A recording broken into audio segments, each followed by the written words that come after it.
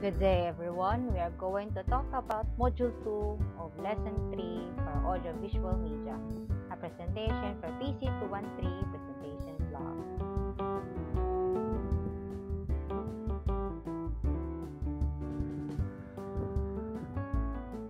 And we have our introduction. Audiovisual materials are the most complete resources for teachers due to their availability and versatility. They enhance the learning experience of students and teachers alike. Examples for audiovisual materials or AV in short is that we have TLP, laptops, phones, charts, and flip charts.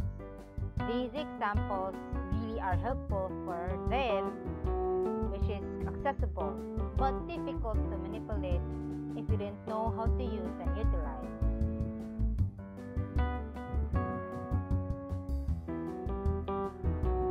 Description of concepts.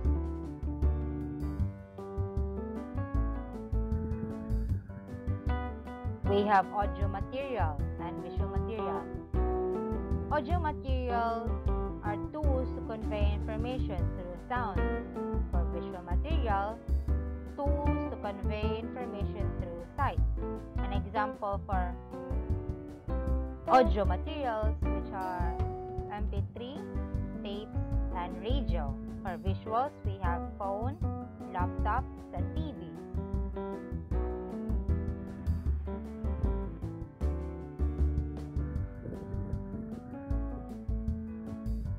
And we have audio-visual material, a combination of both sight and sound to convey information, and audio refers to sounds reproduced by a computer or any device able to play. An example for AV materials are laptops, computers, and phones. And for audio, we have recorded voice like podcasts and MP3 songs on iTunes and Spotify.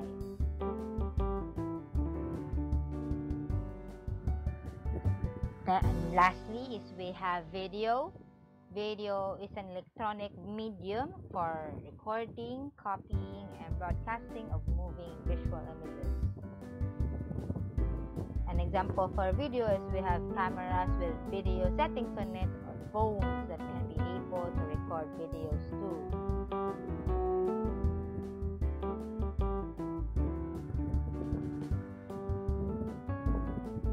Next, we have functions of audiovisual materials. First, we have teaching music literature, science and documentation activities, teaching language and other content areas, to foster oral communication, to motivate interpretation, and to make use of sketches and broadcasts. An example situation for this is that teachers present their presentation with ease without using textbooks. They can bring more examples so that students understand more about the topic discussed. Next, we have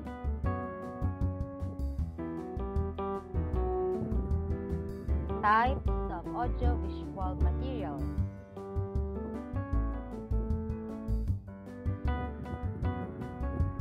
We have audio. Under audio, we have recordings. These may come in cassettes or CDs. And radio broadcast, which is a transmission of radio programs, can be live or taped.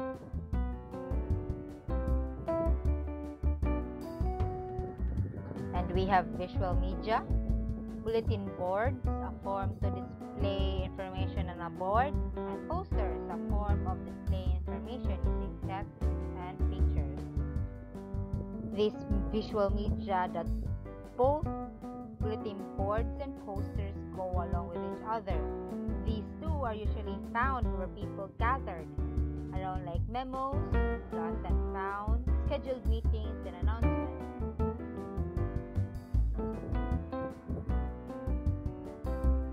We have audiovisual media, motion pictures, videos of sound mixed with motion images, and films, large sequences of animated scenes and sounds. An example for motion media or motion picture since we have an animated scene for a clip like SpongeBob SquarePants. And for films, we have an example is the full animated film, Inside Out.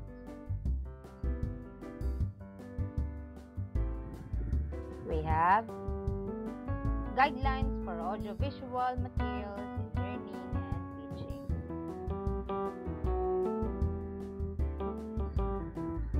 Images should be always as small as possible. Always provide alternative content. Check copyright.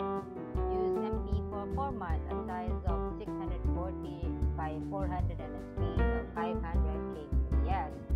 When using images, you should always be mindful of what topics and what pictures you should be using. And always check for copyright. Of course, you have to check for copyright for the pictures or your images or photos you are using, or else you don't want to have watermarks on your images. And of course, when putting a video on your video presentation, is that you have to use MP4, of course.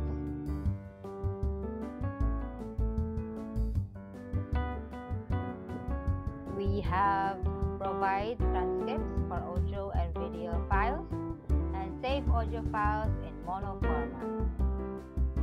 An example for transcript is that if your audience is deaf yet wants to participate, they can read the transcript of you speaking or watching a foreign film with subtitles since you don't understand a conversation. And for mono means one. You must use one single mic or else it will be ruined for the quality of your audio.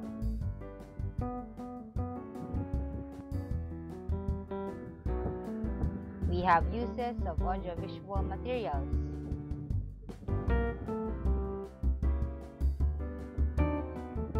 We have stimulate interest and emphasis, promote efficiency, and clarify subject topics. Of course, it is very useful for the reason the audience's attention will you and your AV material. Simple the better and neat. Next, we have advantages of using audiovisual materials in teaching.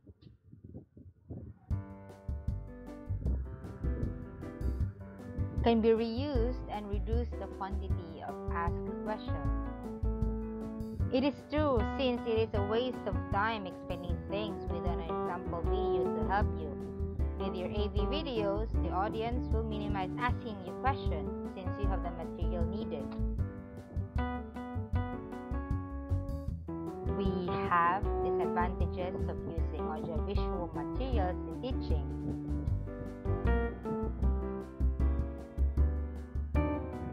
Requires correct use. Not all concepts can be taught.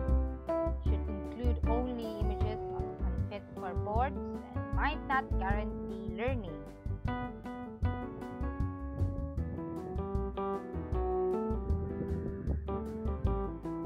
To prepare it, good pronunciation is needed. It can be difficult to understand for children. A good internet speed is required, and the proper equipment is needed. It is really difficult since you have to search far and wide for the best examples for your work. Sometimes it will not go well with your topic. Most speakers are conscious of their grammar and pronunciation. That equals to a sight. Not all have good internet speed, and it sucks and it stresses you out. If you don't have proper equipment, that will bring you down, and the quality of your video and audio is going to be bad.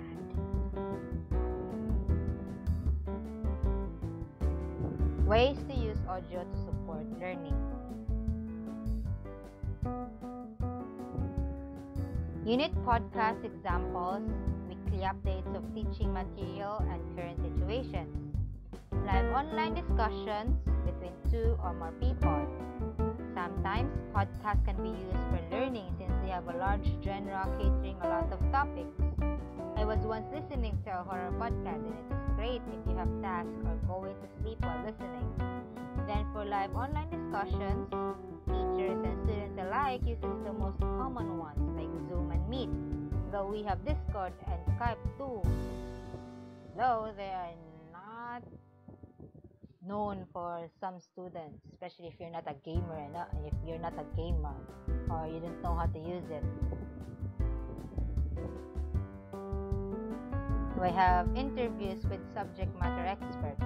These can be used as core or supporting for lessons, and student-generated recordings used as part of a learner activity or to record evidence.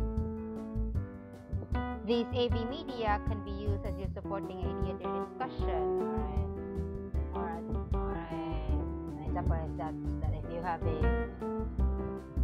you want to clarify things using videos.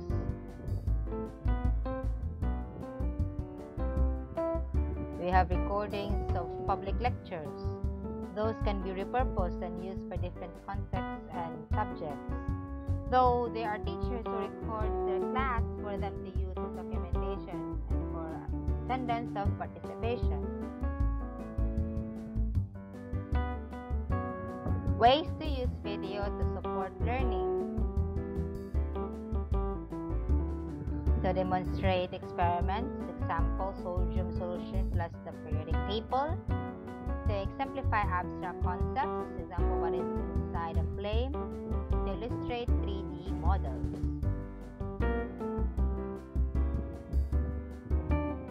Some video materials can be used like an experiment to compare things to properly explain it out. These are some things. Example of this, a picture of cells and pictures of the video.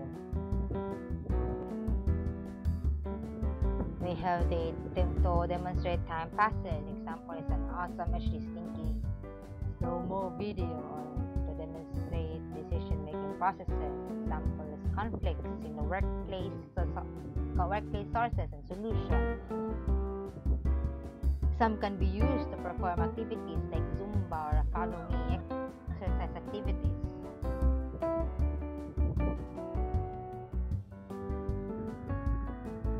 To summarize, to illustrate performances and music, and to show practical activities.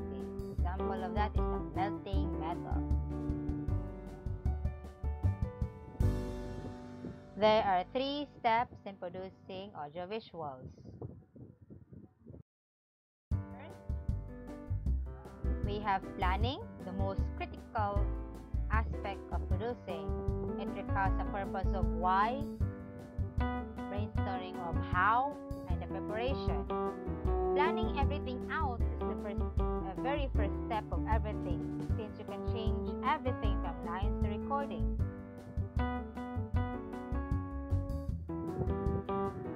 Second, production. Production, the shooting or recording stage, is what most people consider the production phase of an audio or video project. In a production, starts that time where you make yourself shine. These scenes and clips of videos or audio are raw that can be edited throughout the processes. Will be discussed in the next slide. Publishing. Publishing phase is the final part of producing audio or video for educational purposes, and is often referred to as post-production and requires editing.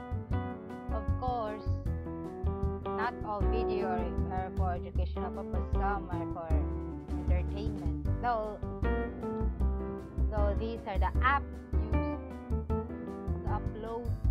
upload your videos. Example is that we have YouTube, Vimeo, and Skillshare. In publishing videos online, be responsible and search of what audience you're going to present.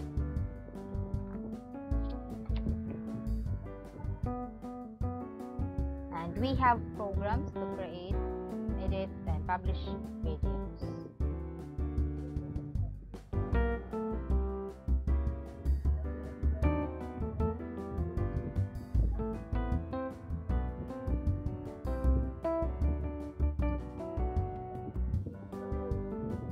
We have Audacity, is to record and arrange videos. This is the app.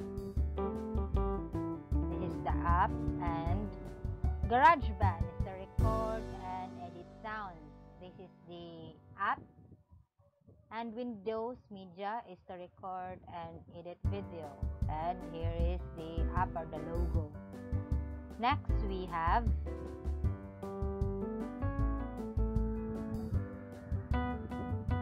Windows Movie Maker. Is a free use to edit.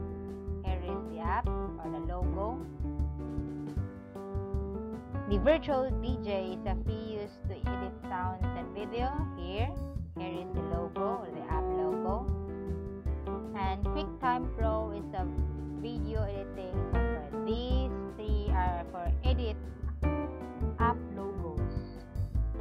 Next we have using the web. Publish using the web, accessing to YouTube, Vimeo, or SlideShare. The most common platform to upload your videos is YouTube. Some uses Vimeo or SlideShare, and some uses the online paying platform like Skillshare. Next, we have audio-visual samples for elementary school children. These are the sites: BBC, thevoiceamerica.com, and Storynory. Unfortunately, I cannot see this link, so I don't have the what do you call this? An example for BBC. But still, I have an example for voiceamerica.com and Storynory.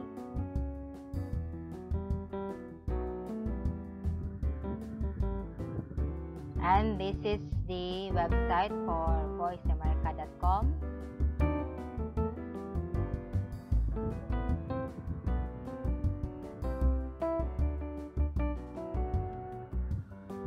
And we have Storynory.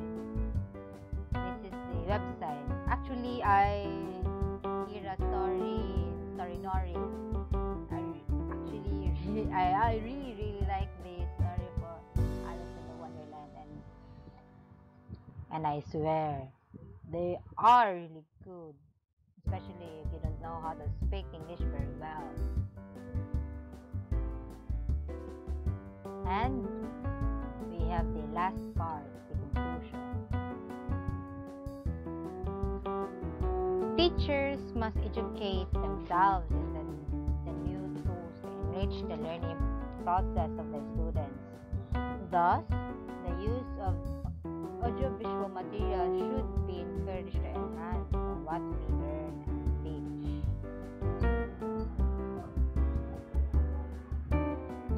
For me, in my conclusion, my opinion is that teachers must be competent enough, especially in this new normal we have, since we have the pandemic, the COVID-19. We didn't know how this pandemic ends, and I don't know if this pandemic actually ends, since the spread of the virus is still ongoing. That's why we, future educators or future teachers, we have to know how to adapt things, since we are of course we are also the so-called 21st century learners. We have to know basic things and how to present videos online and what content we are going to discuss about. It's really an advantage to us, but disadvantage to most people, or what you say, the older generation, if they didn't know how to use internet for their advantage. Though there is a first time of everything, actually. You just have time, or you want to learn more about the technology or the internet, so that you can use it to your advantage. And these are the references used for the presentation.